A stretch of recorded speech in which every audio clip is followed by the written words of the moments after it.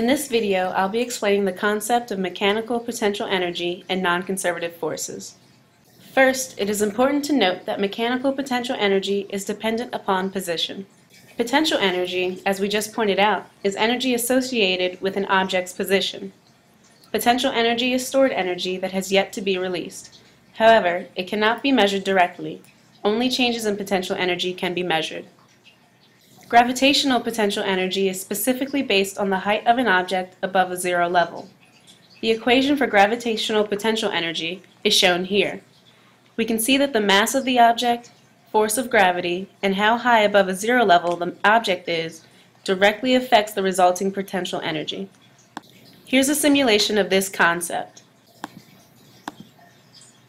In this Kingda Ka simulation, the train car is launched from the starting gate with an initial velocity, giving it kinetic energy, as you can see.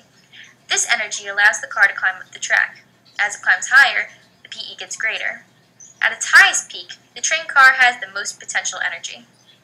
As it descends, the potential energy converts to kinetic, provided there are no non-conservative forces. However, we all know that forces such as friction and air resistance do exist, and these forces impact the cart. The other type of mechanical potential energy is elastic.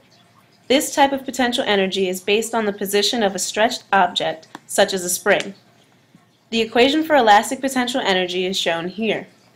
Note that this type of mechanical potential energy is dependent upon a constant K, which is different for every spring, and X, the distance the spring is stretched or compressed from its normal position. Now to relate the idea of work to energy. What's shown here is known as the work-energy theorem. You will use this equation if there is some sort of applied force, like a push or a pull, or friction, that would prevent the perfect transfer from potential energy to kinetic energy, the energy of motion.